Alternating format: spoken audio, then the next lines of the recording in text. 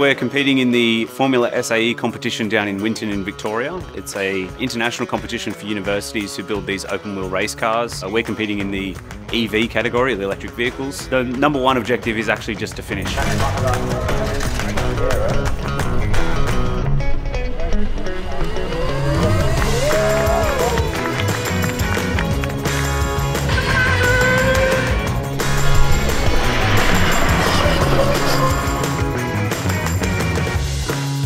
The car felt really good, it was fast, forming well, turning was good.